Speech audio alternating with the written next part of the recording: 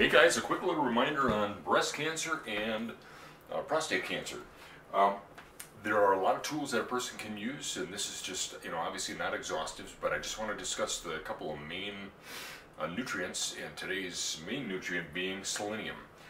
As a lot of you guys know and have been followed over the years, selenium methionine is a very powerful tool that Dr. Gerhard Schrauzer, he pretty much wrote the book on selenium, and even to this day he passed quite some time ago, but even to this day he did more research on selenium, amazing research on selenium methionine, than I think anybody in history. And it's so critical because if you see some of the science on it, selenium having to do with cancer and fungus and things like that is so critical. A lot can be said about selenium having wasting muscle disease, MS in other words, muscular dystrophy, or MS as well, and many other things. Cystic fibrosis, selenium has gone a very long way, especially with Joe Wallett's work. He actually sued the FDA, as you guys might recall. He sued the FDA I think it's probably about 25 years ago now, to be able to say that selenium methionine, or selenium, killed many cancers, was effective against many cancers, and he did that and he won. So it's one of those things that a person needs to keep in mind. So if you're going to do preventative medicine, which everybody should, I mean, you're talking about breast tissue and the prostate as well. Again, there's a lot of things like DHEA and zinc and magnesium and many other things in a proper diet, and getting rid of the junk, acid stuff, hydrogenated fats, all that garbage, smoking, drinking, that kind of thing.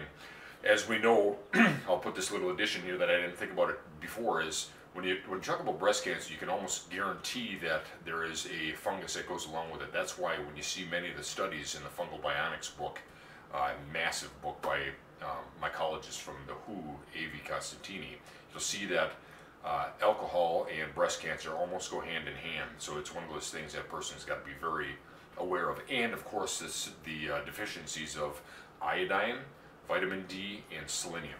So that's the key here. That's what I'm going to try to talk about, as far as get that quick message out there today, is make sure, especially if you're in my age group, one in two of you guys are going to probably get cancer in the next 10 years if you don't already have it, which is horrifying, but it doesn't have to be. You can do a lot of things to eliminate that. Don't take my word for it, obviously.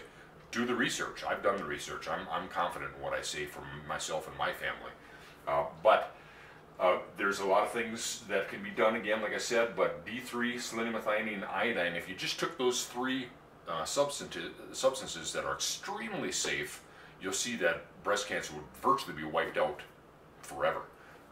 But don't take my word for it. Just do your own research. I've done it, PubMed and everything else, and I'm confident in what I say there, for me and my family. So I'll take precautions for my girls in my family and anybody else that'll listen. As far as the minimum dose, yes, there are foods that you can get it, like Brazil nuts and other things like that, which are rich in selenium. But Gerhard Schrauzer, like I said, he's the one that wrote the book, and I think he almost was selected for a Nobel Prize for that work. But he always suggested using selenium methionine. That's all I've used for years. It's very easy. It's very inexpensive. It's very easy to take. You can buy them in different size caplets, but capsules. I buy in 200 microgram capsules, and they're dirt cheap. You can get a couple months supply for $10, but minimum dose should be 200 for the women, especially for adult women and men. 200 micrograms, and up to a maximum dose with cardiomyopathy. We know that cardiomyopathy and selenium deficiency go hand in hand as well. Lots of studies from China to all over that Schrauzer suggested anywhere from 600 to 800 micrograms. So I take approximately 600 micrograms a day. So that's going to be it.